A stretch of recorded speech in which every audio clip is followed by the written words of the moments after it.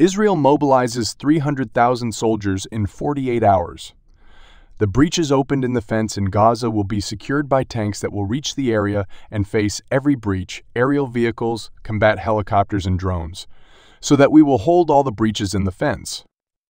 No official announcement has been made yet regarding a ground campaign into Gaza, but signs indicate that forces are being prepared for such a campaign.